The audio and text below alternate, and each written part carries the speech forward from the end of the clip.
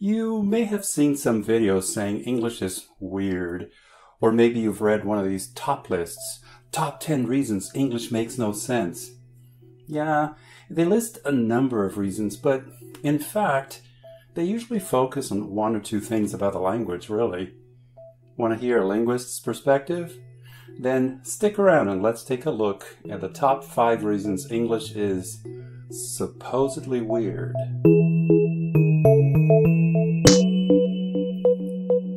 Hi, welcome to Snap Language. I'm Mark Franco. Hey, did you know many Snap Language videos have links to supplemental materials on our website? It could be an article, instructional materials, worksheets for language learners. Always check video descriptions for supplemental materials. Whenever you see one of those top lists about the oddities of the English language, you end up seeing pretty much a couple of things disguised as many. Let's look at them with a critical eye. Reason number 1, spelling. Yes, everybody knows how inconsistent spelling is in English. A favorite example is the letters O-U-G-H. Enough, rough, and tough all rhyme. So do cough and trough, plow, bow, and sow, dough, though, and furlough, fought, thought, and bought, burrow, and thorough. Oh, and through rhymes with slew, sometimes. There's been some official and unofficial standardization of some of these spellings, as in hiccup, plow, and through, but people resist spelling reforms. That's probably because the inconsistency in spelling doesn't really bother people that much. People are used to the supposedly weird spelling of a word and they're fine with it. Sometimes I write through and though in text messages because it's faster, but thought or fought would seem weird. So what's really weird here? There's little correspondence between spelling and pronunciation in English, but it doesn't really bother people enough to make them want to change it. For a linguist, spelling is just a lot of conventions for one aspect of the language, writing. Historical linguists sometimes look at the spelling of a language because it can be like a fossil that gives you clues about how words used to be pronounced way back in the past. You see, there's something called historical spelling. It happens when a language changes over time, but its spelling doesn't. That explains, for example, all the silent letters in night. Originally, in Old English, the word was knicht, where you pronounce the C with a K sound and the H with a throaty or guttural sound. Over time, the pronunciation changed, the H changed to GH in Middle English, and we ended up with night. This process resulting in historical spelling affected many words in English, but still, I wouldn't call that weird. Reason number 2, homographs. Homographs are words that are spelled the same but have different meanings.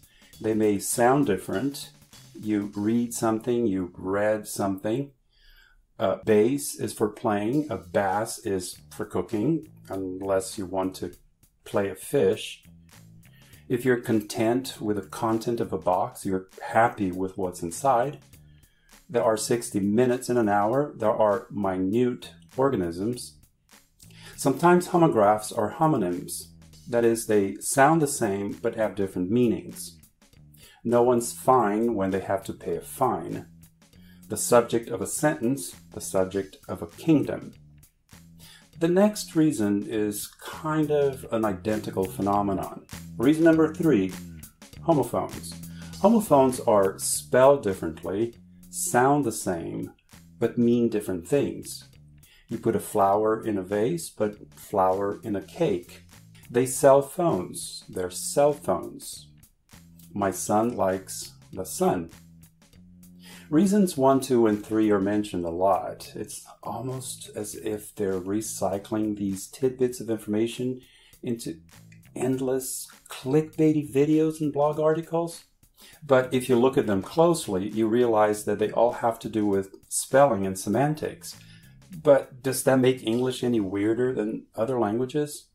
Historical spelling is not unique to English. Languages like Dutch, Portuguese, German, Russian, and Indonesian, to name a few, underwent spelling reforms relatively recently to realign their spelling with the spoken language.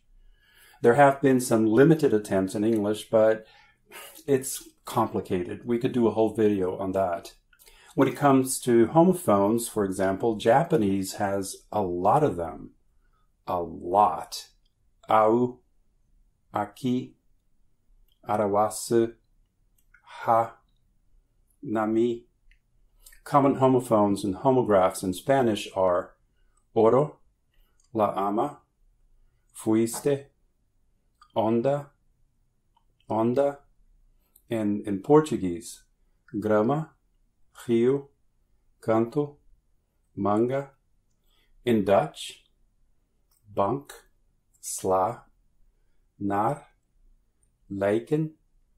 In German, Seite, Seite, Tor, heute, heute, Stadt, Stadt. So the spelling in English is not phonetic. It has homographs and homophones, and that's normal in other languages. Then why is normal weird? Reason number 4, irregular plurals. These top lists love bringing up that you say foot, feet, but not book, beak. You say louse, lice, mouse, mice, but you don't say blouse, blice, or house, heis. Again, irregular plurals are not exclusive to English. Take a language like Arabic. It has dozens of rules for plurals. Plurals in Arabic are crazy irregular. If irregular plurals is a way to measure how weird a language is, then some other languages would be considered even weirder. When people say the plural of goose is geese, so the plural of moose should be meese, well, that's not meant to be an actual analysis of English. It's kind of a dad joke.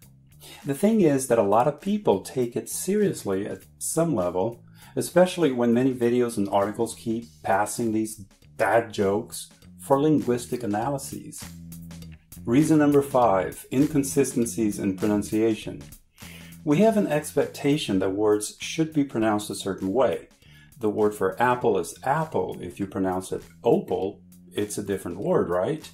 But English has many inconsistencies in pronunciation. I always say roof, but some people say roof. Room, room. For some people, Mary and Mary are homophones. For others, Mary and Mary sound different. Do you say envelope or envelope? Pecan, pecan, or pecan? Adult or adult? The superficial way to analyze this is to say English is weird. A linguist would put this into context, though. Having many ways to pronounce words doesn't mean that English speakers use these pronunciations randomly. Actually, people are pretty consistent. We learn the language in a social and cultural context. If you learned English where people say pecan or I'm fixing to go, you'll likely say the same, and so will people in your in-group. Languages have regional dialects with differences in pronunciation, syntax, phonology, semantics, and so on. These differences can be a nightmare for people learning English as a second language, but dialectal differences among English speakers doesn't make the language weird. It just means the language is alive. Language changes over time, and it changes differently in different geographical areas. In any language, not everyone sounds alike everywhere. Well, this is my top 5 list of reasons English is supposedly weird, but not really. It's fun to look at the language and realize that there are inconsistencies in it. Some of them are pretty amusing, but English is no more or less weird than any other language. What seems to be an inconsistency on the surface actually makes sense when you look under the hood and when you analyze the language in context. Here and here sound the same, but the context generally disambiguates the meaning. So you have no trouble telling these words apart in let's go someplace quiet, I can't hear you very well here. You expect the verb in the sentence here and an adverb here, so you hear here, here, and you hear here, here. Sorry, that was kind of a dad joke. If the language were really as inconsistent, confusing, and weird as people make it out to be, we'd have a really hard time using and understanding it. If that were the case, the speakers of the language would probably start changing it so it made sense. But we love English just as it is because of all the puns and dad jokes we get out of it. And remember that 2 peanuts were walking down the street. One was assaulted.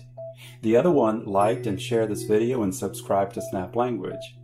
So until the next time, thanks for stopping by and watching this video.